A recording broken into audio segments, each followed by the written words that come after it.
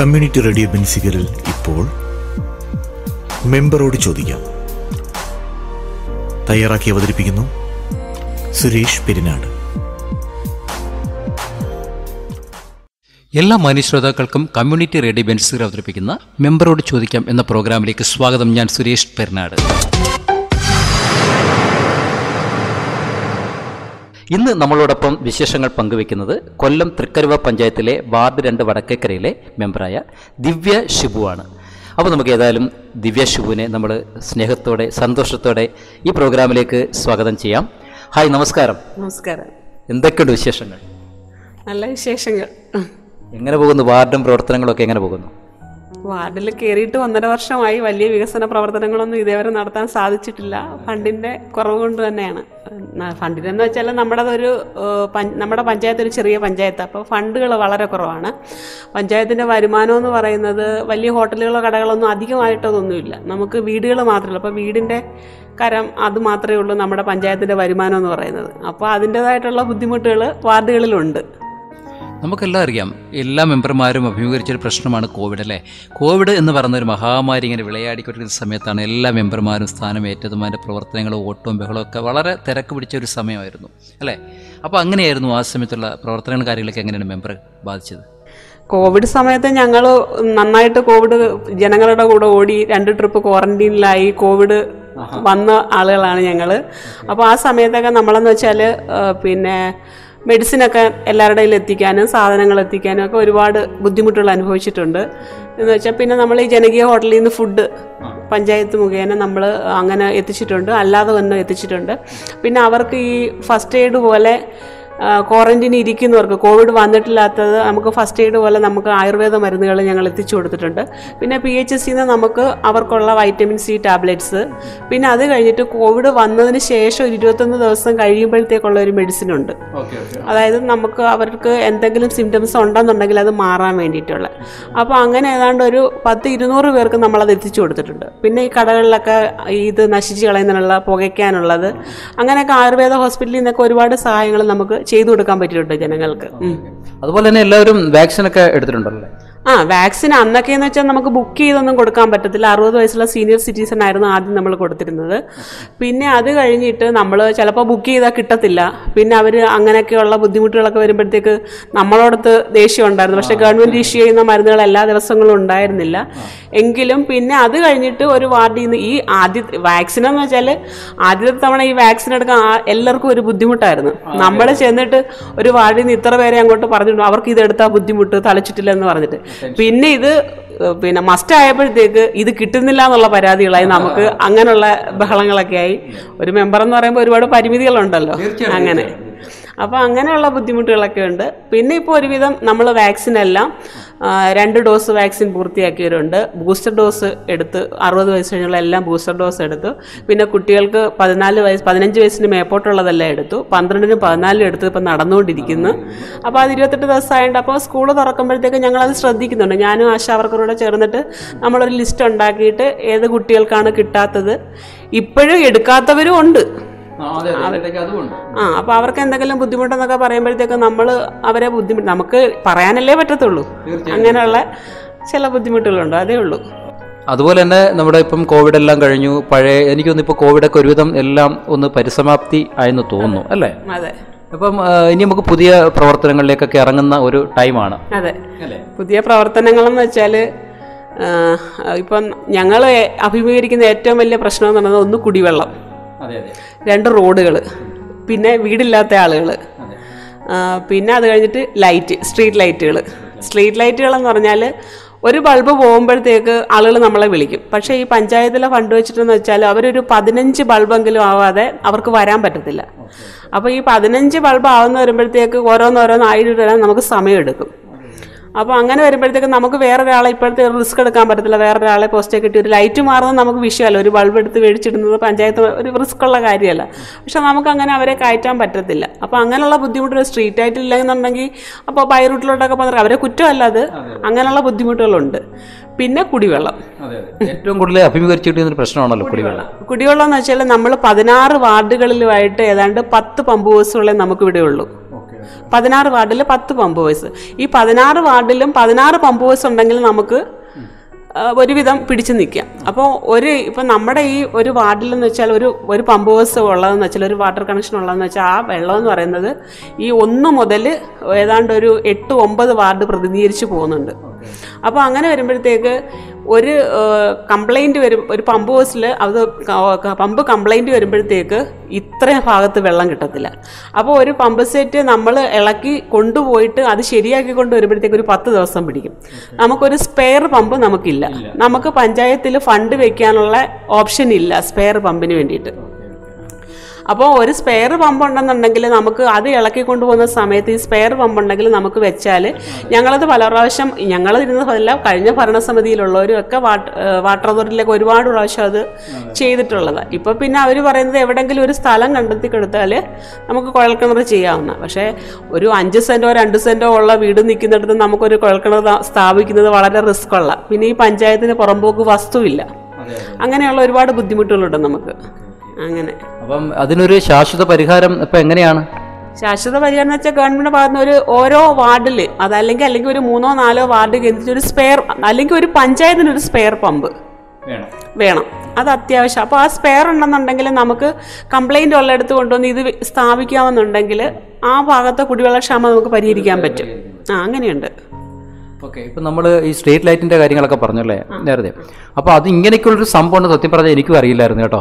കാര്യം നമ്മളെല്ലാവരും ലൈറ്റ് കത്തിയില്ലെങ്കിൽ മെമ്പറെ നമ്മൾ പഴി പറയും, അവിടുത്തെ ലൈറ്റ് കത്തുന്നില്ല, ഇവിടുത്തെ ലൈറ്റ് കത്തുന്നില്ല. അപ്പോൾ ഇത്രയും കാര്യങ്ങളൊക്കെ ഉണ്ടെന്നുള്ളത് ഇപ്പോഴും സത്യം ഞാനും അറിയുന്നു ഇപ്പോഴാട്ടോ. അതാ നമുക്കും അതാണ്. നമ്മൾ ഇതിനു മുമ്പ് ലൈറ്റ് ഇല്ലെന്നുണ്ടെങ്കിൽ നമ്മൾ ഇതിനൊക്കെ പരാതി പറയും. പക്ഷേ ഇപ്പോൾ ഒരു മെമ്പർ ആയതിനു ശേഷമാണ് ഇങ്ങനെയൊക്കെയുള്ള കാര്യങ്ങൾ നമ്മൾ അറിയുന്നത്. നമ്മൾ തികച്ചും ഒരു സാധാരണ വീട്ടമ്മയായിട്ടുള്ള ഒരാളായിരുന്നു. നമുക്കങ്ങനെ ജനപ്രതിനിധി ആവണമെന്ന് അങ്ങനെയുള്ള ഒരു ആഗ്രഹമൊന്നും ഇട്ടില്ല, വന്നു ഭവിച്ചു പോയതാണ്. തീർച്ചയായിട്ടും സംസാരത്തിൽ നിന്ന് നമുക്ക് മനസ്സിലാവുന്നുണ്ട് കാര്യം അർഹതപ്പെട്ട ഒരു മെമ്പർ തന്നെയാണ്. അതറിയത്തില്ല, അങ്ങനെ ആയി. അത് തീർച്ചയായിട്ടും അതാണ് നമ്മുടെ അതിൻ്റെ ഒരു ഉത്തരവാദിത്വം അതാണല്ലോ. കാര്യം മെമ്പർ സ്ഥാനം ഏറ്റു കഴിഞ്ഞാൽ നമ്മൾ അതിനകത്തോട്ട് ഇറങ്ങി ചെല്ലുക, ജനങ്ങൾക്കൊപ്പം നിൽക്കുക, ഏത് സമയത്തും അവർ വിളിച്ച് അവരുടെ കാര്യങ്ങൾ നമ്മൾ ഒരു ജസ്റ്റ് ഒന്ന് ഫോൺ കോൾ ആണെങ്കിൽ പോലും എടുത്ത് അവർക്കൊപ്പം നിൽക്കുക, അല്ലേ? ഇതൊക്കെയാണല്ലോ ഒരു മെമ്പർ എന്ന് വെച്ചാൽ. ഇപ്പോൾ ഞാൻ കയറിയിട്ട് ഒരു 1.5 വർഷം, അപ്പോൾ ഒരു കുട്ടി വീട്ടിൽ പറഞ്ഞാൽ കേട്ടില്ലെങ്കിൽ പോലും രാത്രിയിൽ പോലും നമ്മളെ വിളിക്കുന്ന ഒരു സാഹചര്യങ്ങൾ എനിക്ക് ഉണ്ടായിട്ടുണ്ട്. അങ്ങനെയൊക്കെയുള്ളതെന്ന് വെച്ചാൽ അവർ ചിലപ്പോൾ നമ്മളെ അങ്ങനെ കാര്യം, നമ്മളെ ഏത് കാര്യത്തിനും അവരെ എന്ത് പ്രശ്നത്തിനും നമ്മൾ വിളിക്കാം, അവരോട് പറയാം എന്നുള്ള ഒരു സ്വാതന്ത്ര്യം കൊടുത്തിട്ടുള്ളതുകൊണ്ട് എനിക്കതിൽ ബുദ്ധിമുട്ടൊന്നുമില്ല. അതിലൊരു കാര്യമുണ്ട് അത് നമ്മൾ എടുത്തു പറഞ്ഞൊരു കാര്യമാണ്. കാര്യം നമ്മളൊരു വാർഡിൽ നമ്മുടെ ഒരു അച്ഛനും അമ്മയും എന്ന് പറയുന്ന പോലെ കുടുംബനാഥയാണ്. അതെ. അപ്പോൾ ഒരു കുടുംബനാഥ ആയതുകൊണ്ട്, ഒരു കുടുംബത്തിലെ പ്രത്യേകിച്ച് ഒരു സ്ത്രീ ആയതുകൊണ്ട്, സാധാരണ വീട്ടമ്മ ആയതുകൊണ്ട് നമുക്ക് മനസ്സിലാക്കാൻ പറ്റും എങ്ങനെയാ ഒരു വീട്ടിലെ കാര്യങ്ങൾ. അപ്പോൾ ചിലപ്പോൾ ഇപ്പോഴുള്ള കുട്ടികൾക്ക് അറിയാമല്ലോ, ചിലപ്പോൾ ഒരു മൊബൈൽ ഫോൺ കൊടുത്തില്ലെങ്കിലോ അങ്ങനെയൊക്കെയുള്ള ബുദ്ധിമുട്ട് വരുമ്പോഴത്തേക്ക് അവർ നമ്മുടെ സഹായം തേടാറുണ്ട്, അവർക്ക് വല്ല കൗൺസിലിംഗ് കൊടുക്കുന്നത്. അപ്പോൾ അങ്ങനെയുള്ള കാര്യങ്ങളിലൊക്കെ ഞാൻ ഇടപെടുന്നുണ്ട്. പിന്നെ 2-3 ഫോൺ കൊടുക്കാനൊക്കെ നമുക്ക് ഇപ്പോഴും പാവങ്ങളെ സഹായിക്കാനുള്ളൊരു നമ്മുടെ വാർഡിലുള്ളതെന്നുള്ളൊരു തെളിവാണ്. അതായത് ഈ കോവിഡ് സമയത്ത് നമുക്ക് ഓൺലൈൻ ക്ലാസ് ഉണ്ടായിരുന്ന സമയത്ത് നമ്മൾ ഒരുപാട് പേരോട് പറഞ്ഞത് കണക്ക് പഠിക്കാൻ. ഇപ്പോൾ തന്നെ നമ്മുടെ പഞ്ചായത്തിൽ തന്നെ ഈ കൂടുതലും SC കുട്ടികൾക്കാണ് ഒരുപാട് സഹായങ്ങൾ. പക്ഷേ SC കുട്ടികൾക്ക് സഹായം ചെയ്യേണ്ടതല്ല, പക്ഷെ അതിനേക്കാൾ ഉപരി മുന്നോക്കത്തിൽ നിൽക്കുന്ന പിന്നോക്കക്കാർ ഒരുപാടുണ്ട്. അപ്പോൾ നമുക്ക് SC ഫണ്ടെന്ന് പറഞ്ഞാൽ ഇപ്പോൾ നമ്മുടെ പഞ്ചായത്തിൽ 100% ചെലവഴിച്ചതിൻ്റെ അവാർഡൊക്കെ കിട്ടിയത് നമ്മുടെ പഞ്ചായത്തിൽ.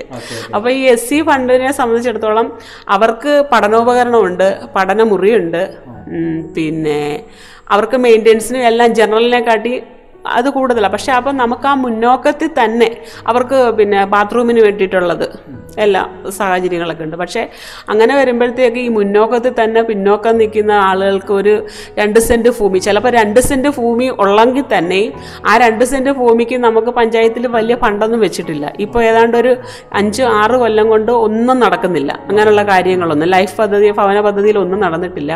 അപ്പോൾ ഈ 2 സെൻറ്റ് ഭൂമിയിൽ നമുക്ക് ലൈഫിൽ ഉൾപ്പെടുത്താൻ പറ്റത്തില്ല. 3 സെൻറ്റ് ഭൂമിയെങ്കിലും വേണം. ഈ 2 സെൻറ്റ് ഭൂമി അവരുടെ കയ്യിലുള്ള പൈസ വെച്ചിട്ട് 2 സെൻറ്റ് ഭൂമി ചിലപ്പോൾ നമുക്ക് വയലായിരിക്കും കിട്ടുന്നത്. അപ്പോൾ വയലാകുമ്പോഴത്തേക്ക് അത് പിന്നെ കായൽ തീരോ വയലോ ഒക്കെ ആകുമ്പോഴത്തേക്ക് അവർക്ക് UA നമ്പറാണ്. അവർക്കൊരു വാട്ടർ കണക്ഷനോ അല്ലെങ്കിൽ പിന്നെ കറണ്ടിനോ ഒന്നും പറ്റത്തില്ല. അപ്പോൾ അവരുടെ ആ ഒരു ഫണ്ട് വെച്ച് അതൊക്കെ ഒരുപാട് ബുദ്ധിമുട്ടുകളുണ്ട് അവർക്ക്. അപ്പോൾ ഇവരെല്ലാം നമ്മളോടാണ് പരാതി പറയുന്നത്. പക്ഷെ ലൈഫ് ഭവന പദ്ധതി എന്ന് പറയുന്നത് ഒരിക്കലും ഒരു മെമ്പറിൻ്റെ കയ്യിലിരിക്കുന്ന സംഗതിയല്ല. അപ്പം നമ്മൾ ഈ ഓരോ വീടുകളിൽ നമ്മൾ വോട്ട് ചോദിക്കുന്ന സമയത്ത് ചെല്ലുമ്പോഴത്തേക്ക് ഈ വഴിയുടെ ബുദ്ധിമുട്ട്, ഇപ്പം തന്നെ നമ്മുടെ ആ വാർഡിൽ തന്നെ ഒരു റോഡുണ്ട്, പഞ്ചായത്ത് വഴി പോകുന്ന റോഡ്. ആ റോഡെയാണ് സ്കൂൾ കുട്ടികൾ, സ്കൂൾ ബസ്, ഇത്തിരി ബൈ റൂട്ടായിട്ട് ബസ് പോകാത്തതുകൊണ്ട് എല്ലാവരും അതിലാണ് വന്നത്. പക്ഷെ ആ റോഡിൻ്റെ സ്ഥിതി എന്ന് വെച്ചാൽ ഒരു 10-20 വർഷമായിട്ട് ടാർ ചെയ്തിട്ട്. അപ്പോൾ ഈ ഒരു പാൽ സൊസൈറ്റി ഉണ്ട്. അപ്പോൾ ഈ പോകുന്ന ആളുകളുടെ പാലും എല്ലാം മിക്ക ദിവസം 2 വീലർ സ്ത്രീകൾ ഒരുപാട് പേര് അതിലേ ഓടിച്ചോണ്ടിരുന്നത്. ഞാനത് പല പ്രാവശ്യം നമുക്ക് പഞ്ചായത്തിൽ നിന്ന് പ്ലാൻ ഫണ്ടിൽ നിന്നോ അല്ലെങ്കിൽ നമുക്ക് ഒരു വർഷം ഒരു മെമ്പർക്ക് കിട്ടുന്ന 2.5 ലക്ഷം രൂപ അല്ലെങ്കിൽ 3 ലക്ഷം രൂപ അല്ലെങ്കിൽ 3.5 ലക്ഷം രൂപ, അതൊരു മെയിൻ്റെനൻസ് ആണ്. അത് നമുക്കൊരു പുതിയ റോഡ് ചെയ്യാനും പറ്റത്തില്ല. ഈ ടാറിങ്ങിന് എന്ന് വെച്ചാൽ ഒരു 10 ലക്ഷം രൂപയെങ്കിലും ഇല്ലാതെ നമുക്ക് അവൻ്റെ മാൻ പവർ എന്ന് പറയുന്നത് 100 കിലോമീറ്റർ ആയാലും 2 കിലോമീറ്റർ ആയാലും ഒന്നുപോലെ ചെയ്തെങ്കിലേ പറ്റത്തുള്ളൂ. അപ്പം നമുക്കത് ചെയ്യാൻ പറ്റത്തില്ല. അപ്പം നമ്മളെടുത്ത് അവർ പറയുന്നത് എന്താ, മെമ്പർ വന്ന് ആ റോഡൊന്ന് നോക്ക്, നിങ്ങളല്ലേ ഇതിലേ പോകുന്നത്. ഒരു മഴ പെയ്തു കഴിഞ്ഞാൽ അവിടെ കുഴിയായി അവർ വാഴ വയ്ക്കും, അതാണ് ഇതാണ്. പക്ഷെ നമുക്ക് ഫണ്ടാണ് പ്രശ്നം. അപ്പം നമ്മളത് റവന്യൂ വകുപ്പ് മന്ത്രിക്ക് കത്ത് കൊടുത്തിട്ടുണ്ട്, MLAക്ക് കത്ത് കൊടുത്തിട്ടുണ്ട്, MP ക്ക് കത്ത് കൊടുത്തിട്ടുണ്ട്, ഫ്ലഡില്ലെങ്കിൽ ഉൾപ്പെടുത്തി അത് ചെയ്യണമെന്നൊക്കെ. അങ്ങനെയുള്ള ഒരുപാട് ബുദ്ധിമുട്ട്. പിന്നെ കോൺക്രീറ്റ് ചെയ്യാത്ത വഴികൾ ഒരുപാടുണ്ട്. അപ്പോൾ അങ്ങനെയൊക്കെയുള്ള ബുദ്ധിമുട്ട്. കോൺക്രീറ്റ് ചെയ്യാത്ത വഴിയാകുമ്പോഴത്തേക്ക് കുറച്ച് മഴ പെയ്യുന്ന സമയത്ത് അവിടെ മൊത്തം തൊളി കെട്ടി ആകെ ഇതാവുമെന്ന്, അങ്ങനെയൊക്കെയുള്ള ബുദ്ധിമുട്ടുകളുണ്ട്. അപ്പോൾ ഏറ്റവും കൂടുതൽ നമ്മൾ ജനങ്ങൾ ഇന്ന് അഭിമുഖീകരിക്കുന്ന ഒരു പ്രശ്നമാണ് നമ്മൾ നേരത്തെ പറഞ്ഞ പോലെ ഈ ജലത്തിൻ്റെ കാര്യം അല്ലേ, വെള്ളത്തിൻ്റെ കാര്യം. അപ്പം വെള്ളം, ലൈറ്റ്, ഇതൊക്കെ പെട്ടെന്ന് തന്നെ ഇത് മേലധികാരികളൊക്കെ കേട്ടുന്ന ഒരു പരിസമാപ്തി ഉണ്ടാക്കിയെടുക്കട്ടെ. അതുപോലെ തന്നെ ഇവിടെ അംഗനവാടിയൊക്കെ ഉണ്ടല്ലോ അല്ലേ? നമ്മുടെ വാർഡിൽ ഒരു അംഗനവാടി, ചില വാർഡുകളിൽ 2 അംഗനവാടി, നമുക്ക് ഒരു അംഗനവാടി ഉള്ളൂ, അത് ഹൈടെക് ആണ്. ഹൈടെക് ആണ്, ഹൈടെക് അംഗനവാടിയാണ്. MP ഫണ്ടിൽ നിന്ന് ലഭിച്ചതാണ് കഴിഞ്ഞ ടേണിൽ. അപ്പോൾ ഹൈടെക് ആണ്. കുട്ടികൾ അംഗൻവാടിയെ സംബന്ധിച്ചിടത്തോളം എന്ന് വെച്ചാൽ നമ്മുടെ നാട്ടിൽ ഗവൺമെൻറ്റിൻ്റെതാകുമ്പോഴത്തേക്ക് ആളുകൾക്ക് ഒരു ബുദ്ധിമുട്ടാണ്. അവർക്ക് ആവശ്യത്തിന് ഈ വീട്ടിലെ നിർബന്ധം എടുക്കുന്ന ആ സമയത്തേ ഉള്ളൂ അംഗൻവാടിക്ക്. അത് കഴിഞ്ഞാൽ അവർ 3 വയസ്സ് കഴിയുമ്പോഴത്തേക്ക് LKG UKG പ്രൈവറ്റ് സ്കൂളിലോട്ട് വിടുന്ന പതിവാണ്. പക്ഷേ കുഴപ്പമില്ല, അംഗൻവാടിയുണ്ട്. അതുപോലെ നമുക്കറിയാം ഓരോ വാർഡിലും വേണ്ട അത്യാവശ്യമായൊരു ഘടകങ്ങളിലൊന്നാണ് ഒരു വായനശാല അല്ലേ. കുട്ടികളിലൊക്കെ ഒരുപാട് വായനശീലം വളർത്താനും ഒക്കെ അതെനിക്കൊന്നും ഇപ്പോൾ അന്യം നിന്നുകൊണ്ടിരിക്കുകയാണെന്ന് എൻ്റെ സംശയമുണ്ട്. പലയിടത്തും പല സ്ഥലപരിമിതികളും പ്രശ്നങ്ങളും കാര്യങ്ങളൊക്കെ ഉണ്ടാവാം, എങ്കിൽ പോലും ഇവിടെ എങ്ങനെയാണ്? അത് നമ്മുടെ വാർഡിൽ ഒരു വായനശാല, ലൈബ്രറി ഒന്നും നമ്മുടെ വാർഡിലില്ല. അപ്പോൾ അതിന് ഒന്ന് ശ്രമിക്കുന്നുണ്ടോ? അതിന് ശ്രമിക്കാൻ ഈ പറഞ്ഞ കണക്ക് സ്ഥലപരിമിതിയാണ് പ്രശ്നം. ഇപ്പോൾ എന്ന് വെച്ചാൽ നമ്മുടെ വാർഡിലൊരു 4 വാർഡിനെ പ്രതിനിധീകരിക്കുന്ന ഒരു സബ് സെൻ്റർ ഉണ്ട്. ആ സബ് സെൻ്ററിനെ സംബന്ധിച്ചിടത്തോളം 4 ചുറ്റും മരങ്ങളാണ്. ആ മരങ്ങൾ മുറിച്ച് നമുക്ക് ഈ മുറിച്ച് കളയാൻ പറ്റത്തില്ല പഞ്ചായത്തിനെ സംബന്ധിച്ചിടത്തോളം. അപ്പോൾ അത് നമ്മൾ വർഷം തോറും അത് കോതിക്കെടുക്കുകയാണ്. ഇപ്പം ആ സബ് സെൻ്റർ ഏതായാലും ഞാൻ കിടന്ന് ബഹളം വെച്ചു, പഞ്ചായത്തിൽ ഇതാക്കി. ഇപ്പോൾ ഒരു CFC ഫണ്ട് ഒരു 9 ലക്ഷം 10 ലക്ഷം രൂപയ്ക്കകത്ത് കിട്ടി. അതിപ്പോൾ പൊളിച്ച് പുതുക്കി പണിയുന്നതിനുള്ള ഇത് ആയിട്ടുണ്ട്. ഈ 10 ലക്ഷം രൂപയ്ക്കൊന്നും അതിനകത്ത് ഒന്നും ചെയ്യാൻ പറ്റത്തില്ല, നമുക്ക് ആ ഫണ്ട് ഇതല്ല. പക്ഷേ ഇനി എൻ്റെ ഊഹം എന്ന് വെച്ചാൽ അതിൻ്റെ മേളിൽ വേണം നമുക്കൊരു വായനശാല, കുട്ടികൾ വായനാശീലം വളർത്തുന്ന ആ ഒരു സാഹചര്യത്തിന് അങ്ങനെ പറ്റത്തുള്ളൂ. അതേ ഉള്ളൂ, അല്ലാതെ ഈ സ്ഥലപരിമിതിയാണ് എല്ലാത്തിനും. പിന്നെ എൻ്റെ വാർഡിലെന്ന് വെച്ചാൽ 2 പൊതുസ്ഥാപനങ്ങളെന്ന് വെച്ചാൽ, പൊതുസ്ഥാപനം ഒരു ചാരിറ്റി സ്ഥാപനം എന്ന് പറഞ്ഞാൽ ഒന്ന് ഒരു ഓൾഡ് ഏജ് ഹോം ഉണ്ട്, വൃദ്ധസദനം. അവിടെ ഏതാണ്ട് ഒരു 102 അന്തേവാസികളുണ്ട്. അതിൻ്റെ തൊട്ടടുത്ത് തന്നെയാണ് ACH ആഫ്റ്റർ കെയർ ഹോം. 18 വയസ്സിന് മേൽപോട്ടുള്ള കുട്ടികളെ താമസിപ്പിക്കുന്ന ആ 2 സ്ഥാപനങ്ങൾ. അപ്പോൾ മെമ്പർക്ക് എന്തുകൊണ്ട് അഭിമാനിക്കാം കേട്ടോ. എല്ലാ അഭിമാനമാണ്. ഓക്കെ. അതുപോലെ നമ്മൾ ഈ അതും പോലെ തന്നെ നമ്മൾ വളരെ ഇമ്പോർട്ടൻ്റ് കാര്യമാണ് ഈ പെൻഷൻ അല്ലേ, അതൊക്കെ എങ്ങനെ? പെൻഷൻ എന്ന് വെച്ചാൽ നമുക്കിപ്പോൾ പഞ്ചായത്തിൽ വാതിൽപ്പടി സേവനം എന്ന് പറഞ്ഞൊരു, അതിപ്പോൾ ഗവൺമെൻറ്, പക്ഷേ ഈ വാതിൽപ്പടി സേവനം എന്ന് പറഞ്ഞാൽ ഞങ്ങൾ മെമ്പർമാർ ഈ വാതിൽപ്പടി സേവനം തന്നെ ചെയ്തുകൊണ്ടിരിക്കുന്നത്. എന്താണെന്ന് വെച്ചാൽ പ്രായമായവരുടെ നമ്മൾ ഒരു 60 വയസ്സാകുമ്പോഴത്തേക്ക് അവരെ അങ്ങോട്ട് പോയി അറിയിക്കും, പെൻഷൻ ഇന്നതുപോലെ എല്ലാം ചെയ്തു തരണം, നിങ്ങൾ അക്ഷയയിൽ പോയി ഇതെല്ലാം റെഡിയാക്കി കൊണ്ടുപോവാ. അപ്പോൾ ഇത് അറിയാവുന്നതുകൊണ്ട് ഇവർ എല്ലാം സാധാരണക്കാരായ ജനങ്ങൾ പറയുന്നത് അത് മെമ്പർ അങ്ങ് ശരിയാക്കിക്കോളും എല്ലാം. അപ്പോൾ ഇത് നമ്മളെ തന്നെ ഇതിൻ്റെ കോപ്പി എടുക്കേണ്ട എല്ലാ ജോലിയും നമുക്ക് തന്നെ. ഇപ്പോൾ ഇത് ഇവരുടെതെല്ലാം മേടിച്ച് നമ്മൾ തന്നെയാണ് പഞ്ചായത്തിൽ കൊണ്ട് ഇത് അർഹതപ്പെട്ടവരാണെന്നുള്ളതും ഓരോ വീടുകളിലും പോയി വാങ്ങണം. ഓരോ വീട് നമുക്കറിയാമല്ലോ. നമ്മുടെ വാർഡിൽ ഏതാണ്ട് 435 കുടുംബങ്ങളുണ്ട്. അപ്പോൾ ആ 435 കുടുംബങ്ങളിൽ ആ ജനങ്ങളെ അപ്പോൾ നമുക്കറിയാം പെൻഷൻ. നമ്മൾ അവരെ കാണുമ്പോൾ നമ്മൾ ചോദിക്കും പെൻഷന് സമയമായോ ഇതായോ. അവർക്കറിയാം, അവർ ഈ 60 വയസ്സിൽ നിന്ന് അവർ നോക്കിയിരിക്കുകയല്ലേ. അപ്പോൾ അങ്ങനെ നമ്മൾ കൊണ്ടുപോയി. അപ്പോൾ ഈ വാതിൽപ്പടി സേവനം എന്ന് പറഞ്ഞാൽ നമ്മൾ ഒരു കരം അടയ്ക്കുന്നതിനായാലും പെൻഷൻ്റെ ആയാലും മസ്റ്ററിങ്ങിൻ്റെ ആയാലും എല്ലാം നമ്മൾ തന്നെ ചെയ്തു കൊടുക്കുക. അപ്പോൾ ഈ വാതിൽപ്പടി സേവനം ഗവൺമെൻറ് ഇപ്പോൾ ഇറക്കിയതാണെങ്കിലും ഞങ്ങളിത് ആദ്യം മുതലേ ചെയ്തുകൊണ്ടിരിക്കുന്ന സംഗതിയാണ്. പിന്നെ ഈ ആശ്രയ എന്ന് പറയുന്ന ഒരു ഇതുണ്ട്. പഞ്ചായത്ത് വഴി ആശ്രയ കിറ്റ് കൊടുക്കും മാസം തോറും. അതായത് നിർധനരായ ആരോരും സഹായിക്കാനില്ലാത്തവർക്ക് കൊടുക്കുന്നതാണ്.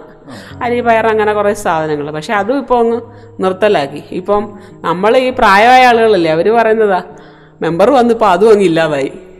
ഈ സാധനം നമ്മൾ തന്നെയാണ് ചിലപ്പോൾ അവരുടെ വീടുകളിൽ ഞങ്ങൾ എത്തിക്കാറുള്ളത്. അപ്പോൾ അതൊക്കെ അവർക്കൊന്ന് ഇനിയും അർഹതാ ലിസ്റ്റിൽ പെടുന്നവരുണ്ട് ആശ്രയ ലിസ്റ്റിൽ ഉൾപ്പെടുത്താനായിട്ട്. അങ്ങനെയൊക്കെ ഉണ്ടായാൽ നല്ലതാ. അതുപോലെ വീട് സ്ഥലം അങ്ങനെയൊക്കെ ഇല്ലാത്തവരായിട്ടൊക്കെ ഉണ്ടോ? പിന്നെ വീട് സ്ഥലമില്ലാത്ത എത്രയോ പേരുണ്ട്. പക്ഷേ ഇപ്പോൾ ഈ ഇടയ്ക്ക് ഗവൺമെൻറ് തന്നെ പഞ്ചായത്തിൽ കൊടുത്താൽ മതിയെന്ന് പറഞ്ഞിട്ട് ഒട്ടേറെ പേര്, അതായത് പിന്നെ ക്യാൻസർ വന്ന് കാല് മുറിച്ച് മാറ്റിയവർ നിർധനരായിട്ടുള്ള ഒരുപാട് ആളുകൾ കൊടുത്തു. പക്ഷേ ഇപ്പോൾ പിന്നെ അത് കഴിഞ്ഞ് ഇപ്പോൾ ഓൺലൈൻ വഴി വന്നവരുടെ ലിസ്റ്റ് മാത്രമേ അവർ എടുത്തിട്ടുള്ളൂ. അപ്പോൾ അവർ സ്വാഭാവികമായിട്ടും അവർക്ക് വിദ്വേഷം എന്ന് വെച്ചാൽ അവർ നേരത്തെ കൊടുത്ത് നമ്മൾ കൊണ്ടുവന്നപ്പോഴത്തേക്ക് നമുക്ക് ഇഷ്ടപ്പെട്ടവർക്ക് കൊടുത്ത്. പക്ഷേ ഇപ്പോഴും അതൊന്നും ആയാലും നമുക്ക് ഒരു മഴ പെയ്യുമ്പോഴത്തേക്ക് നമുക്ക് ടെൻഷൻ, അത് എപ്പോൾ ഉരുണ്ട് വീഴുമെന്നുള്ളത് എനിക്ക് ടെൻഷനാണ് ഭയങ്കര. അങ്ങനെയുണ്ട്. പക്ഷെ ആ ലൈഫിൽ കുറച്ച് അത് തന്നെ 2 സെൻറ്റ് ഉള്ളവർക്കില്ല. അങ്ങനെയൊക്കെയുള്ള ബുദ്ധിമുട്ടുകളുണ്ട്. 2 സെൻറ്റിൽ തന്നെ ഇപ്പം ഒരു വയലിനകത്ത് സെൻറ്റിന് മേടിക്കണമെങ്കിൽ തന്നെ 2 ലക്ഷം രൂപ വേണം. പക്ഷേ ഈ വയലിൽ വീട് വെച്ചാൽ അവർക്ക് ഒരു ബാങ്ക് ലോണോ ഒന്നും കിട്ടാറില്ല. എല്ലാ UN നമ്പറിൽ തന്നെ ഇപ്പോൾ കിടക്കുന്ന CRSDലും UN നമ്പറിലും കിടക്കുന്ന ഒരുപാട് വീടുകളുണ്ട്. പിന്നെ ഈ തീരദേശ റോഡുണ്ട്. ഈ തീരദേശ റോഡ് എന്ന് പറഞ്ഞാൽ അത് കുറേ പേരുടെ വസ്തു. നമുക്ക് ആ തീരദേശ റോഡ് വരുമ്പോൾ ഇപ്പോൾ ഗവൺമെൻറ് പറഞ്ഞിരിക്കുന്ന തീരദേശ റോഡ് വന്നു കഴിഞ്ഞാൽ 20 മീറ്റർ ഇപ്പുറമാണെങ്കിൽ നമുക്ക് അവരെ CRSDയിൽ നിന്ന് ഒഴിവാക്കാമെന്നാണ് പറയുന്നത്. പക്ഷേ ഈ തീരദേശ റോഡ് ഇപ്പോഴും ഒന്നും ആയിട്ടില്ല. ഈ തീരദേശ റോഡ് ആവാത്തത് കൊണ്ട് ഈ കായലുവാലങ്ങളിൽ ഒരുപാട് നമ്മളിപ്പോൾ എന്ന് വെച്ചാൽ ഈ അഷ്ടമുടി എന്ന് പറയുന്ന ഒരു ദ്വീപ് പോലെ കൂടുതലും കായലാൽ ചുറ്റപ്പെട്ട സ്ഥലമാണ്. അപ്പോൾ അങ്ങനെ വരുമ്പോഴത്തേക്ക് കുറച്ച് മഴവെള്ളം ഈ വെള്ളം ഏറ്റം വരുമ്പോഴത്തേക്ക് വഴി ഏതാ റോഡ് ഏതാന്ന് അപ്പോൾ ഒരുപാട് കുഞ്ഞു കുട്ടികളൊക്കെ ഉള്ള. അപ്പോൾ നമുക്ക് ആ തീരദേശ റോഡ് ഒന്നും അല്ലെങ്കിൽ ഞങ്ങൾ ഇറിഗേഷനിലൊക്കെ ഞങ്ങൾ പല പ്രാവശ്യം പോയി ഞങ്ങൾ ലെറ്റർ കൊടുത്തിട്ടുള്ളതാണ്. അതൊന്ന് സംരക്ഷണ ഭിത്തിയെങ്കിലും കെട്ടി കുറച്ചുകൂടെ പൊക്കി ആ വെള്ളം ഇങ്ങോട്ട് വരുന്നതെങ്കിലും നമുക്ക് തടയാന്നുള്ളത്. അങ്ങനെ ഒരുപാട് പരിമിതികളുണ്ട്. ഇപ്പം തന്നെ മൈനർ ഇറിഗേഷനിൽ കൊടുത്ത ഒരു ഓട അവർ 2 വർഷം ഞങ്ങൾ കയറുന്നതിന് മുമ്പേ എടുത്തതാണ്. ഇപ്പോഴും ഒന്നും ആയിട്ടില്ല. പകുതി വന്ന് കെട്ടിയിട്ടു. ഈ വെള്ളം അങ്ങനെ തന്നെ കെട്ടിക്കിടക്കുക. വയല അങ്ങനെയുണ്ട്. പിന്നെ ഓടയുണ്ട് നമ്മുടെ വാർഡിൽ. ഈ ആളുകൾ തന്നെയാണ് ഈ വേസ്റ്റുകളെല്ലാം അതിനകത്ത് കൊണ്ട് നിക്ഷേപിക്കുന്നത്. വേസ്റ്റുകളുടെ കാര്യം പറയുകയാണെങ്കിൽ നമ്മുടെ ഹരിതകർമ്മ സേനയെന്ന് പറഞ്ഞ പഞ്ചായത്തിൽ ഈ 16 വാർഡുകളിലും 2 ഹരിതകർമ്മ സേന അംഗങ്ങളെ വെച്ച് നമ്മൾ വീട്ടിലെ പ്ലാസ്റ്റിക്, കുപ്പി, ബാഗ്, ചെരുപ്പ് അങ്ങനെയുള്ള ഒരു കലണ്ടറുണ്ട്. അതിന് ഓരോ മാസങ്ങളിൽ ഓരോന്ന് എടുക്കുന്നതിന്. പക്ഷേ ഒരു വീടിൻ്റെ യൂസർ ഫീ എന്ന് പറയുന്നത് 50 രൂപയാണ്. കടയുടേത് 100. പക്ഷേ ഈ കാശുള്ളവന് ഈ 50 രൂപ യൂസർ ഫീ കൊടുക്കില്ല. യൂസർ ഫീ കൊടുക്കുന്നത് മാത്രമല്ല, പിന്നെ ഈ പ്ലാസ്റ്റിക്കുകൾ സംരക്ഷിച്ച് വെക്കാനൊരു സ്ഥലം ഇല്ല. ഞാനിപ്പോൾ എൻ്റെ വീടിൻ്റെ ഷെഡ് കൊടുത്തേക്കുക പ്ലാസ്റ്റിക് ശേഖരിച്ച് വെക്കാനായിട്ട്. അതൊരു പ്രധാനപ്പെട്ടൊരു കാര്യമാണ്. ഞാൻ പലയിടത്തും കണ്ടിട്ടുണ്ട് ഇങ്ങനെ ഇത് കൊണ്ടുവന്ന് നിക്ഷേപിക്കാൻ പറ്റാതെ പലയിടത്തും ഇങ്ങനെ കൊണ്ടുവന്ന് ഇങ്ങനെ കൂട്ടി വെച്ചിരിക്കുന്ന ഒരു സംഭവം. അതെ. അപ്പം നമുക്ക് ഇപ്പോൾ എന്ന് വെച്ചാൽ നമ്മളത് പരാതിപ്പെട്ട് നമ്മൾ റോഡ് സൈഡിലൊക്കെ കണ്ടിട്ടില്ലേ ഹരിതകർമ്മ സേനയുടെ ഒരു ടെൻറ്റ് പോലെ ഇങ്ങനെ നെറ്റ് പോലെ അടിച്ചിട്ട്. അതിപ്പോൾ ഒരു ഹരിതകർമ്മ സേന വീട്ടിൻ്റെ അംഗത്ത് തന്നെ ചെയ്ത്. പക്ഷേ ഇതേവരെ ഒന്നും ആയിട്ടില്ല. അത് 1.5 വർഷം കൊണ്ട് ഈ പ്ലാസ്റ്റിക് മാലിന്യം ഞാൻ എൻ്റെ വീട്ടിലാണ് സൂക്ഷിച്ചു വെക്കുന്നത്. അപ്പോൾ ഇപ്പോഴത്തെ ഒരു സാഹചര്യത്തിൽ ഇത് കോവിഡൊക്കെ കിടന്ന സമയത്ത് കൂടി നമ്മുടെ വീട്ടിലാണ്. എന്ന് വെച്ചാൽ ഓരോ വീടുകളിൽ ഈ ഹരിതകർമ്മ സേനാംഗങ്ങളെ ചില വീട്ടുകാർ കാണുന്നത് തന്നെ ആക്രി വറക്കാൻ വരുന്നവരായിട്ടാണ്. അങ്ങനെയുണ്ട്. അപ്പോൾ അവർ തന്നെ ഈ നമ്മളൊരു വേസ്റ്റ് എടുക്കാൻ ചെല്ലുന്നവർ അവരിട്ട മാസ്കും കുഞ്ഞുങ്ങളെ സ്നഗ്ഗി വരെ അവർ സൂക്ഷിച്ചു വെക്കുന്ന ഒരു പ്രവണത. യഥാർത്ഥത്തിൽ വൃത്തിയുള്ള പ്ലാസ്റ്റിക്കുകളാണ് നമ്മൾ കഴുകി വൃത്തിയാക്കി വെച്ച പ്ലാസ്റ്റിക്. അപ്പോൾ നമുക്കത് കത്തിക്കാതെ കൊണ്ടുവന്ന് സ്വരൂപിച്ച് വെച്ചിട്ട് നമ്മൾ തന്നെ അത് MCF ഉണ്ട്, നമ്മുടെ വാർഡിലൊരു മിനി MCF ഉണ്ട്, അവിടെ കൊണ്ടുപോയി ഡബ് ചെയ്യാണ് പതിവ്. അത് അപ്പോൾ അവിടുന്ന് പിന്നെ വണ്ടി വന്ന് അത് കൊണ്ടുപോയിക്കോളും. എനിക്ക് തോന്നുന്നത് പലർക്കും അറിയത്തില്ല ഇത് എങ്ങനെയാണ് തരേണ്ടത്, എന്ത് പ്ലാസ്റ്റിക്കാണ് തരേണ്ടത്, അത് വേസ്റ്റ് ആണോ, അത് എന്താണ് തുണിയാണോ. ചിലരും പറഞ്ഞിട്ട് നമുക്ക് വീട്ടിൽ എന്ത് വേസ്റ്റ് വന്നാലും തുണി എടുക്കുന്നുണ്ട്. അതിന് ഞാൻ പറഞ്ഞ ഒരു കലണ്ടറുണ്ട്, പഴയ തുണി വേണമെന്ന് എടുക്കാം. പഴയ തുണി, ചെരുപ്പ്, ബാഗ്, അങ്ങനെ പോലെയുള്ള സകല നമ്മളിതൊന്നും കത്തിക്കാതെ മലിനമാക്കാതെ അത് ചെയ്യാന്നുള്ളതാണ് പറഞ്ഞേക്കുന്നത്. പക്ഷെ അത് ചിലർ ചെല്ലുമ്പോഴത്തേക്ക് ഞങ്ങൾക്ക് പ്ലാസ്റ്റിക് ഇല്ല. എവിടെയാണ് പ്ലാസ്റ്റിക് ഇല്ലാത്തത്? ഇന്ന് ഒരു കവർ പാല് മേടിക്കാത്ത വീടുകളുണ്ടോ? പാലിൻ്റെ ആയാലും തേയിലയുടെ ആയാലും ബിസ്ക്കറ്റിൻ്റെ ആയാലും ഇതെല്ലാം കവറുകളാണ്. അപ്പോൾ ഞങ്ങൾക്ക് പ്ലാസ്റ്റിക് ഇല്ല, ഞങ്ങൾ എന്തിന് 50 രൂപ തരണമെന്ന് ചോദിക്കുന്ന വീട്ടുകാരും ഉണ്ട്. ചിലപ്പോൾ നമുക്ക് വളരെ റിച്ചായിട്ടുള്ള ഫാമിലിയിൽ നിന്ന് ഈ 50 രൂപ നമുക്ക് കിട്ടാത്തത്. അവർ വന്ന് നമ്മളോട് പരാതി പറയും. നമ്മളത് പഞ്ചായത്തിൽ പറഞ്ഞിട്ടുണ്ട്. നമ്മൾ എന്ന് പറയുമ്പോൾ അവർക്ക് ഇഷ്ടപ്പെടത്തില്ല അത്, ആ വീട്ടുകാർക്ക്. അങ്ങനെയൊക്കെയുള്ള ഒരുപാട് ബുദ്ധിമുട്ടുകളുണ്ട്. തീർച്ചയായിട്ടും ഒരു മെമ്പർ എന്ന നിലയിൽ ഒരുപാട് കാര്യങ്ങൾ ചിന്തിച്ച് കൂട്ടുന്നുണ്ട്, അല്ലെങ്കിൽ ഒരുപാട് കാര്യങ്ങൾ അഭിമുഖീകരിക്കേണ്ടി വന്നിട്ടുണ്ടെന്നുള്ളതെല്ലാം നമുക്ക് ഇതിൽ നിന്ന് തന്നെ നമ്മുടെ പ്രിയ ശ്രോതാക്കൾക്കെല്ലാം മനസ്സിലാവും, മേലധികാരികൾക്കും മനസ്സിലാവും. തീർച്ചയായിട്ടും എനിക്കും ഇതിൽ നിന്ന് കുറേ പുതിയ അറിവുകളൊക്കെ കിട്ടിയെന്നുള്ളതാണ്. നമ്മളെന്ന് വെച്ചാൽ ഒരു പട്ടി ചത്ത് കിടന്നാൽ പോലും പഞ്ചായത്ത് മെമ്പറെ വിളിച്ചാൽ പരാതി പറയാം. നമ്മൾ തന്നെ ആളിനെ കണ്ടെത്തി അത് പിന്നെ കുഴിച്ചിടുന്നതിനായാലും ചിലപ്പോൾ അത് അഴുകി പോയിട്ടുണ്ടെങ്കിൽ ചിലപ്പോൾ വലിയ പാടാണ്. പക്ഷേ പിന്നെ നമ്മുടെ ലെറ്റർ പാഡിൽ എഴുതിയാൽ ചിലപ്പോൾ പഞ്ചായത്തിൽ നിന്ന് 300. ഞങ്ങൾ പിന്നെ അതിന് മെനക്കെടാൻ പോകത്തില്ല. പോട്ടെ 500 രൂപ ആണെങ്കിൽ അവരെ കൊണ്ട് അത് കുഴിച്ചു മൂടി ഇടിയിക്കുക എന്നുള്ളതാണ് ഒരു ഇത്. എന്തെങ്കിലുമൊക്കെ അങ്ങ് എന്തെങ്കിലും അല്ല, എല്ലാ വികസന പ്രവർത്തനങ്ങളും ചെയ്യണമെന്ന് പറഞ്ഞാൽ ഇതിനിറങ്ങി തിരിച്ചത്. പക്ഷേ ഇപ്പോൾ ഒന്നും വയ്യാത്ത ഒരു സാഹചര്യമാണ്. നമ്മളെ ഈ ഓടുന്ന ഓട്ടത്തിനുള്ള വേതനം നമുക്ക് ലഭിക്കുന്നില്ല. അങ്ങനെയൊക്കെയുള്ള ഒരുപാട് ബുദ്ധിമുട്ടുകളുണ്ട്. നല്ല ബുദ്ധിമുട്ട് അനുഭവിക്കുന്നുണ്ട് തോന്നുന്നില്ലേ? പിന്നെ 5 വർഷം എങ്ങനെയെങ്കിലും അങ്ങ് തീർത്താൽ മതി എന്ന് ചിലപ്പോൾ തോന്നും. ആകപ്പാടെ 1.5 വർഷമാണ് അതേ ഉള്ളൂ. ഇനി നീണ്ടു നിവർന്ന് കിടക്കുക. തീർച്ചയായിട്ടും അതൊക്കെ നമുക്കിനി ഇതെല്ലാം കേൾക്കുമ്പോഴത്തേക്കിന് അവരെല്ലാ ജനങ്ങളുടെയും സപ്പോർട്ട് ഉണ്ടാവും. നമ്മുടെ ഒരു മെമ്പർ, നേരത്തെ ആദ്യം പറഞ്ഞാണ്, ഒരു മെമ്പർ ആണെങ്കിൽ പോലും മെമ്പറിന് ഒരുപാട് പരിമിതികളുണ്ട്. ഈ പറഞ്ഞ പോലെ ഫണ്ടിൻ്റെ കാര്യങ്ങൾ, ജനങ്ങളുടെ സപ്പോർട്ട്, അല്ലേ, എല്ലാം വളരെ ഇമ്പോർട്ടൻ്റ് ഘടകമാണ്. ഇതൊക്കെ മേലധികാരികൾ അറിയണം. കാര്യം ഒരു MLA യോ MP യോ മന്ത്രിയോ കാണാൻ സാധാരണക്കാർ പോകത്തില്ല. കൂടുതലും നമ്മളെ കാണാനാണ് വരുന്നത്. അപ്പോൾ വെള്ളമില്ലെങ്കിൽ പോലും ഞങ്ങൾ മെമ്പറിൻ്റെ വീട്ടിൽ കുടവായിട്ട് വന്നിരിക്കുമെന്നാണ് പറയുന്നത്. അങ്ങനെയുണ്ട്. ഞങ്ങൾ മെമ്പറുടെ വീട്ടിൽ കുടവായിട്ട് ഞങ്ങൾ വന്നിരിക്കും. അപ്പം നമ്മളെന്ന് വെച്ചാൽ ഇതിന് കിടന്ന് ബുദ്ധിമുട്ടുന്നതൊന്നും ജനങ്ങൾ അറിയുന്നില്ല. ചിലർക്കറിയാം, ചിലർ പറയും അതിനെന്താ. പിന്നെ കുടുംബശ്രീ ഇപ്പം തന്നെ സംരംഭകർക്ക് വേണ്ടിയിട്ടൊരു പരിപാടി നമ്മൾ വ്യവസായ വകുപ്പ് തുടങ്ങിയിട്ടുണ്ട്. പക്ഷേ ഈ സംരംഭകളെന്ന് പറഞ്ഞാൽ 10 സ്ത്രീകളെ ഒരുമിച്ചൊരു സംരംഭം തുടങ്ങുമെന്ന് വെച്ചാൽ, ഞാനും ഒരു കുടുംബശ്രീയിലൂടെ വന്നതാണ്, ഒരു കുടുംബശ്രീയിൽ അംഗമാണ്, അയൽക്കൂട്ടത്തിലുണ്ട്, അങ്ങനെയൊക്കെയുള്ളതുണ്ട്. പക്ഷേ 10 സ്ത്രീകളെ ഇപ്പം നമ്മുടെ വാർഡിൽ തന്നെ തൊഴിലുറപ്പുണ്ട്. അപ്പോൾ ഒരു 100-100 സ്ത്രീകളെ ഒന്നിച്ചു കൊണ്ടുപോകാനുള്ള ബുദ്ധിമുട്ട് നമുക്കറിയാം. അപ്പോൾ അങ്ങനെ ഇപ്പോൾ ഒരു സംരംഭം തുടങ്ങുമ്പോൾ എന്ത് സംരംഭം തുടങ്ങും? ഇപ്പം നമ്മുടെ നാട്ടിലാണെങ്കിൽ കശുവണ്ടി ഫാക്ടറികൾ, ഇതിനു മുമ്പ് കശുവണ്ടി, കയറുവിരിപ്പ്, തൊണ്ടുതല്ല്. പക്ഷേ ഇപ്പം അങ്ങനെയുള്ള യാതൊരു കാര്യങ്ങളും ഇല്ല. പക്ഷെ അങ്ങനെ എന്തെങ്കിലും സ്ത്രീകളെ വെച്ച് എന്തെങ്കിലുമൊക്കെ തുടങ്ങണമെന്ന് നല്ല ആഗ്രഹമുണ്ട്. ഇപ്പോൾ ഞാനും വേറെ ജോലിയൊന്നുമില്ല, നമുക്ക് ഇതിന് ബാക്കി സമയം അവർക്ക് വേണ്ടി സ്പെൻഡ് ചെയ്യണമെന്നും ആഗ്രഹമുണ്ട്. ഓക്കെ, അത് നല്ലൊരു ഐഡിയ ആണ്. കാര്യം നമ്മളിന്നിപ്പം കുറച്ച് പച്ചക്കറി തോട്ടമോ അങ്ങനെയൊക്കെ തുടങ്ങാണ്ട് കുറച്ച് സ്ഥലമൊക്കെ എടുത്ത് കുറച്ച് ആൾക്കാർക്കൊരു തൊഴിൽ വരുമാനമാവും. നമുക്ക് ഈ വയലും അതും ഇതൊക്കെ കിടപ്പുണ്ട്. പക്ഷേ ഈ വെള്ളത്തിൻ്റെ ക്ഷാമം എന്ന് പറയുന്നത് രൂക്ഷമാണ്. അപ്പോൾ അത് നമ്മൾ ഇറങ്ങി തിരിച്ചു കഴിഞ്ഞാൽ പിന്നെ അതിൻ്റെ ഒരു കുടിവെള്ള ക്ഷാമം എന്ന് പറഞ്ഞാൽ ഭയങ്കര ബുദ്ധിമുട്ട് തന്നെ ഞങ്ങൾക്ക്. ഇപ്പോൾ തന്നെ ഒരു പൈപ്പ് പൊട്ടിക്കിടന്നു കഴിഞ്ഞാൽ നമ്മൾ വാട്ടർ അതോറിറ്റി വിളിച്ചാൽ ഒരു 3 ദിവസം അവർ വന്നെടുക്കാൻ. ഇപ്പോൾ ഇപ്പോൾ തന്നെ ഞാനൊരു കംപ്ലൈൻ്റ് ആയിട്ട് പൈപ്പ് പൊട്ടി ധാരാളം വെള്ളം പാഴാകുന്നുണ്ട്. നമ്മൾ വിളിച്ച് പറയുമ്പോഴത്തേക്ക് PW റോഡിൽ തൊടാൻ പറ്റത്തില്ല. അത് തൊട്ട് അതിന് കൺസെൻറ്റ് മേടിക്കാൻ നമുക്കത് ചെയ്യാൻ പറ്റില്ല. അത് അവരുടെ കുറ്റമല്ല, തുറന്നാൽ മൊത്തം പോവും. അപ്പോൾ അങ്ങനെ വരുമ്പോഴത്തേക്ക് നമ്മൾ പിന്നെ അവരുടെ കൺസെൻറ്റ് മേടിച്ച് ഈ പണിക്കാരെ കൊണ്ടുവന്ന് അത് ചെയ്ത് അങ്ങനെയൊക്കെയുള്ള ഒരുപാട് ബുദ്ധിമുട്ടുണ്ട്. അപ്പോൾ വെള്ളമില്ലാത്ത സാഹചര്യത്തിൽ ഈ പൈപ്പുകൾ ഇപ്പോഴും ഈ നമ്മുടെ ഈ വാർഡിലെന്ന് വെച്ചാൽ പണ്ടത്തെ, ഇപ്പോഴങ്ങ് ഈ അടുത്ത ഞങ്ങൾക്കൊക്കെ ഓർമ്മയാവുന്നതിന് മുമ്പുള്ള വയറിങ്ങാണ്. അപ്പോൾ കൂടുതൽ ഇത് മോട്ടർ അങ്ങോട്ട് ആകുമ്പോഴത്തേക്ക് ട്രിപ്പാവും. പിന്നെ ഏറ്റവും വലിയ പ്രശ്നമെന്ന് വെച്ചാൽ ഇപ്പോൾ ഈ ഒരു 6 മാസം അല്ലെങ്കിൽ 1 വർഷമായി ഈ ഓപ്പറേറ്റർമാരില്ല പമ്പിൽ. ഓപ്പറേറ്റർമാരില്ലാത്തത് ഭയങ്കര ബുദ്ധിമുട്ടാണ് നമുക്ക്. ഒരു ഓപ്പറേറ്റർ ഉണ്ടെങ്കിൽ നമുക്ക് അവരെ വിളിച്ചു പറയാം, ഇത് കണക്ക് വെള്ളം കിട്ടിയില്ല. ഇതിപ്പം മൊബൈൽ വഴി ആകുമ്പോഴത്തേക്ക് അവിടെ ഇത് ഓട്ടോമാറ്റിക് ആകുമ്പോഴത്തേക്ക് ഇവിടെ ട്രിപ്പ് ആയാലും വെള്ളം ചിലപ്പോൾ കയറത്തില്ല, മൊത്തം ഇതായിട്ട് അങ്ങനെയൊക്കെ ഉള്ളപ്പോൾ പ്രത്യേകിച്ച് ഈ പമ്പിലെല്ലാം ഓപ്പറേറ്റർമാർ വേണം, അത്യാവശ്യ കാര്യം അത്. അത് മസ്റ്റാണ്. കാര്യം എന്ന് വെച്ചാൽ നമുക്ക് അവരോട് ചെന്ന് പറയാം, ഓപ്പറേറ്റർ ഇതേണൊക്കെ വെള്ളം കിട്ടിയില്ല, എന്നാലും ആ ഭാഗത്ത് വെള്ളം കിട്ടില്ല. അപ്പോൾ അവർക്ക് അറിയാൻ പറ്റും വാൽവ് തിരിച്ച് എടുക്കാനും ഒക്കെ. അങ്ങനെയുള്ളൊരു ബുദ്ധിമുട്ട് വളരെ ബുദ്ധിമുട്ടാണ് അത്. അപ്പോൾ തീർച്ചയായിട്ടും മെമ്പറായിട്ട് വരുന്നതിന് മുമ്പ് ഇത്രയും കാര്യങ്ങളൊക്കെ പ്രതീക്ഷിച്ചിരുന്നോ? ഒരിക്കലും ഇല്ല. ഇങ്ങനെ പ്രതീക്ഷിച്ചിരുന്ന ഇതിനിറങ്ങി തിരിക്കത്തില്ലല്ലോ. ഇപ്പം എന്ത് തോന്നുന്നു? ഇപ്പോഴും ചില സമയത്ത് ചിലരുടെ സ്നേഹം കാണുമ്പോഴും നമുക്ക് തോന്നും സംഗതി കൊള്ളാം.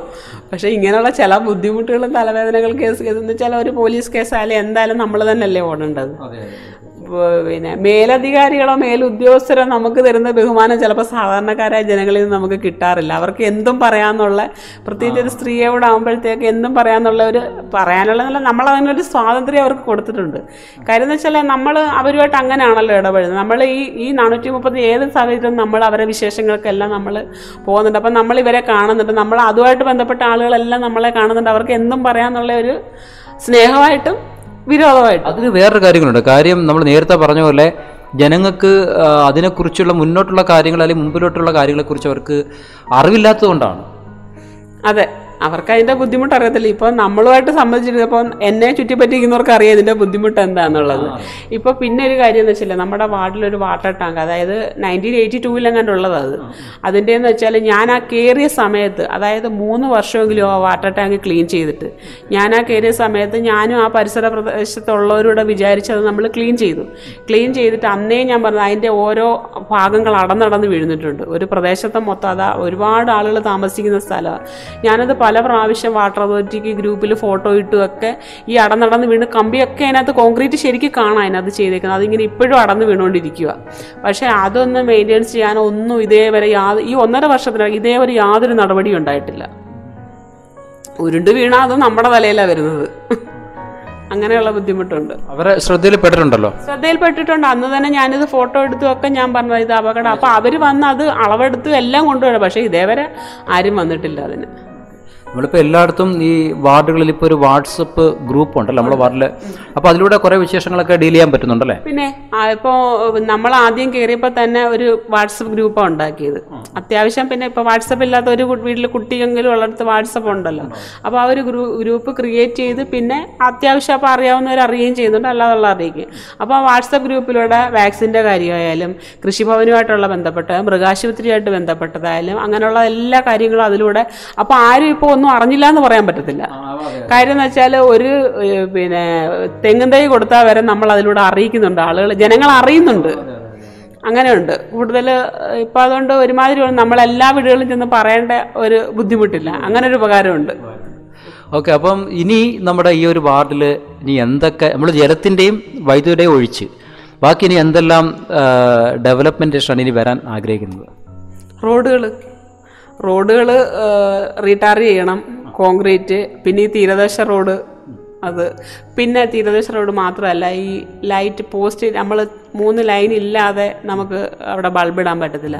അപ്പോൾ ഈ പോസ്റ്റ് അങ്ങനെ ഇല്ലാത്ത ഇതുണ്ട്. അപ്പം ഞങ്ങളത് പലതവണ ഇലക്ട്രിസിറ്റി ബോർഡിനെ അറിയിച്ചതാണ്, പഞ്ചായത്തിൽ നിന്ന്. അപ്പോൾ ഓരോ വാർഡിലും ലൈറ്റ് എത്താത്ത സ്ഥലങ്ങളുണ്ട് ഇപ്പോഴും. നമ്മുടെ വാർഡുകളിൽ എല്ലാ വാർഡിലും ഇപ്പോഴും ഉണ്ട് സ്ട്രീറ്റ് ലൈറ്റ് ഇല്ലാത്തത്. അവർ ആ വീടിൻ്റെ വെട്ടം മാത്രമേ കാണത്തുള്ളൂ. റോഡിൽ നിന്ന് ഉള്ളോട്ട് വീടാണെന്ന്. അപ്പോൾ അങ്ങനെ ഓരോ പോസ്റ്റ് സ്ഥാപിച്ച് അവർക്ക് വഴിവിളക്കുകൾ ഇട്ട് കൊടുക്കേണ്ട ഒരു സംഗതിയുണ്ട്. പിന്നെ ഞാൻ പറഞ്ഞില്ല, ഇതാ നമ്മുടെ ഈ മുന്നോക്കത്ത് നിൽക്കുന്ന പിന്നോക്കക്കാർക്കും എന്തെങ്കിലും സഹായങ്ങൾ ഇപ്പം നമ്മൾ വൃദ്ധർക്ക് കട്ടില്ല, അതൊക്കെ ജനറലായിട്ടുള്ളവർക്കാണ് കൊടുക്കുന്നത്. പിന്നെ മെയിൻ്റെനൻസ് അതുമൊക്കെ ഈ പറഞ്ഞ കണക്ക് ഒരു ഉപഭോക്തൃ ലിസ്റ്റിൽ 2 പേർക്കാണ് കൊടുക്കുന്നത്. ഇപ്പം തന്നെ നമ്മൾ ഇറങ്ങുന്നവരുള്ള ലിസ്റ്റ് ആയിക്കഴിഞ്ഞു. അപ്പോൾ തന്നെ നമ്മൾ അതിനകത്തും തീരെ അർഹതപ്പെട്ടവർക്കാണ് ഇതേവരെ ചെയ്തിട്ട് കൊടുത്തിട്ടുള്ള സേവനം. അങ്ങനെ ഒരു ചാരിതാർത്ഥ്യമുണ്ട്. അപ്പോൾ തീർച്ചയായിട്ടും നമ്മുടെ ദിവ്യ ഷിബു മെമ്പർ പൂർണ്ണ സംതൃപ്തി ആണോ എന്ന് വെച്ച് കഴിഞ്ഞാൽ ആണ്.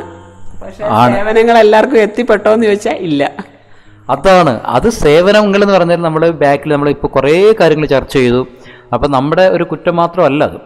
ഇപ്പം മുന്നോട്ടുള്ള ഒരുപാട് കാര്യങ്ങൾ അല്ല പിന്നോട്ടുള്ള ഒരുപാട് കാര്യങ്ങളുണ്ട്. നമുക്കത് ഗവൺമെൻറ് ചെയ്തു തരാൻ ഇതുണ്ടെങ്കിൽ നമ്മളതിന് പുറകെ നടക്കാൻ തയ്യാറാണ്. എന്ത് ചെയ്തു കൊടുക്കാനും. നാളെ നമ്മൾ ഇറങ്ങി പോകുമ്പോൾ അന്ന് ചെയ്തതാണ് ഇത് എന്ന് പറഞ്ഞ് കേൾക്കണമെന്നൊരു ആഗ്രഹമുണ്ട്.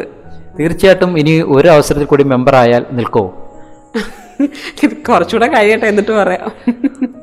ഇതൊക്കെ നടന്നു കിട്ടിയാൽ നമുക്ക് വലിയ റിസ്ക് ഇല്ല. പരാതികൾ ഞാൻ പറഞ്ഞില്ലേ, കുടിവെള്ളം, ലൈറ്റ്, റോഡ്, പിന്നെ ഈ വീടില്ലാത്തവർക്കെല്ലാം വീട് കിട്ടണമെന്നുള്ളൊരു ആഗ്രഹമുണ്ട്. തീർച്ചയായിട്ടും എല്ലാവരും ആഗ്രഹിക്കുന്ന ഒരു കാര്യമുണ്ട്. കാര്യം ഒരു മെമ്പർ ഈ നേരത്തെ പറഞ്ഞ ഒരു പരിമിതിയുണ്ട്. ഒപ്പം നമ്മൾ ചിന്തിക്കേണ്ട മറ്റൊരു കാര്യം കൂടിയുണ്ട്. ജനസേവനത്തിന് ഇറങ്ങുന്നത് പോലെ തന്നെ ഒരു കുടുംബമുണ്ട്. അതെ, അത് കുടുംബമുണ്ട്. നമുക്ക് രണ്ടും കൂടെ മെയിൻറ്റെയിൻ ചെയ്ത് പോകണം. നമ്മൾ അടുക്കളയിൽ ചിലപ്പോൾ എന്തെങ്കിലും ഒരു പണി ചെയ്തുകൊണ്ടിരിക്കുമ്പോഴായിരിക്കും പെട്ടെന്നൊരു അതിർത്തി തർക്കം വരുന്നത്. അപ്പോൾ അവിടെ ഇട്ടിട്ട് ഓടും. അപ്പം നമുക്ക് ഈ വീട്ടുകാര്യം, ഒരു വീട്ടമ്മ ആയതുകൊണ്ട്, മറിച്ച് ഒരു ജനപ്രതിനിധി പുരുഷനാണെങ്കിൽ അവർക്ക് വലിയ റിസ്ക് ഇല്ല. ഇപ്പം നമുക്ക് വീട്ടിൽ ഹസ്ബൻഡ് കാണാം, കുട്ടികൾ കാണാം, പ്രായമായ മാതാപിതാക്കൾ കാണാം. അവരുടെ കാര്യങ്ങൾ നോക്കണം, പഞ്ചായത്ത് കാര്യങ്ങൾ നോക്കണം, നാട്ടുകാരുടെ കാര്യങ്ങൾ നോക്കണം. അവരൊക്കെ എങ്ങനെ നല്ല സപ്പോർട്ടാണോ വീട്ടിൽ? വീട്ടിലെ സപ്പോർട്ട് ഇല്ലെങ്കിൽ നമുക്ക് ഇതിനൊന്നും ഇറങ്ങിത്തിരിക്കാൻ പറ്റത്തില്ലല്ലോ. ഞാനും ഹസ്ബൻഡും കൂടെ തന്നെയാണ് കാര്യങ്ങളെല്ലാം നോക്കി നടന്നത്. അപ്പോൾ പുള്ളിയാണ് പകുതി മെമ്പർ. Okay okay okay. അപ്പോൾ അങ്ങനെ വരുമ്പോഴത്തേക്ക് വാർഡിലെ കാര്യങ്ങളൊക്കെ എന്നെക്കാട്ടി കൂടുതൽ പുള്ളിയും കൂടെ ചെയ്തു തരുന്നത്. അപ്പോൾ അങ്ങനെ ഒരു സപ്പോർട്ട് ഇല്ലെങ്കിൽ നമുക്ക് ഒരിക്കലും ഇതിന് ഇറങ്ങിത്തിരിക്കാൻ പറ്റത്തില്ല. വീട്ടിൽ ആരൊക്കെയാണ്? വീട്ടിൽ ഇവിടെ ഞാനും ഹസ്ബൻഡിൻ്റെ അമ്മയും മോനും. എല്ലാവരും വളരെ സന്തോഷമായിട്ട് നമ്മുടെ വാർഡ് പ്രശ്നങ്ങളും കാര്യങ്ങളൊക്കെ ആയിട്ട് പരിഹരിച്ച് അങ്ങനെ പോകുന്നില്ലേ? അപ്പോൾ ഏതായാലും നമ്മുടെ സമയം ഇവിടെ പൂർണ്ണമാവുകയാണ്. ഇനിയും മെമ്പർക്ക് ഒരുപാട് വിശേഷങ്ങൾ പറയാനുണ്ട്. തീർച്ചയായിട്ടും ഇനിയൊരു മറ്റൊരവസരത്തിൽ നമ്മൾ ഇനിയും വരും. ബാക്കി വിശേഷങ്ങൾ നമുക്കറിയാം. അപ്പോൾ ഏതായാലും ഒരുപാട് സന്തോഷമുണ്ട്. ഇത്രയും തിരക്കുകൾക്കിടയിലും നമ്മളോടൊപ്പം പ്രിയ ശ്രോതാക്കൾക്ക് വിശേഷങ്ങളെല്ലാം പങ്കുവെച്ചതിൽ ഒരുപാട് സ്നേഹം. നന്ദി. ഇനി മറ്റൊരു മെമ്പറുമായി കാണുന്നവരെ തൽക്കാലം സ്നേഹത്തോടെ സുരേഷ് പെരുന്നാട്. കമ്മ്യൂണിറ്റി റേഡിയോ ബെൻസിഗറിൽ നിങ്ങൾ ഇതുവരെ കേട്ടത് മെമ്പറോട് ചോദിക്കാം. തയ്യാറാക്കി അവതരിപ്പിച്ചത് സുരേഷ് പെരിനാട്.